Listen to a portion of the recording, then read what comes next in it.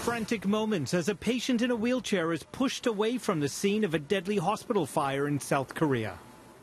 Look how thick the smoke was, the firefighter disappearing as he walks inside the building. And there were reports tonight that patients were falling over and screaming as they desperately tried to escape the flames and the smoke. Now, this is a hospital that cares for the elderly. Siren sound as smoke pours from a window at Seine Hospital in the southeast city of Miryang. It's believed the fire started in the ground floor emergency room. The majority of the victims were staying on the first and second floors. Many of them passed away from smoke inhalation. A doctor, a nurse, and a nurse's assistant are among the dead. The death toll is expected to rise, with several patients still in critical condition tonight.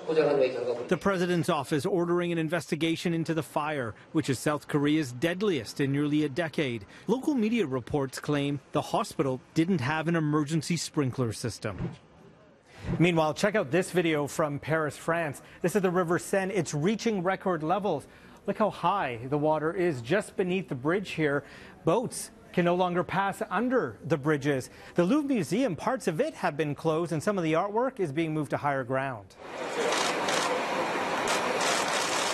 It's been a common scene in recent days. Residents evacuated from their homes following weeks of heavy rain, and the worst could be yet to come, with water levels expected to reach 6 meters over the weekend. That's about 13 feet higher than normal. It's really annoying, she says. All that rain, the river's rising because of the amount of water. The rising water also wreaking havoc with public transportation. Several train stations have been shut down. Water traffic has also been banned, with riverboats unable to pass beneath the ancient bridges surrounding the Notre Dame Cathedral.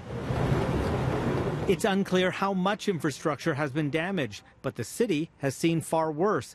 The Seine reached a record high of 8.5 meters, that's 28 feet, during the Great Flood of Paris back in 1910.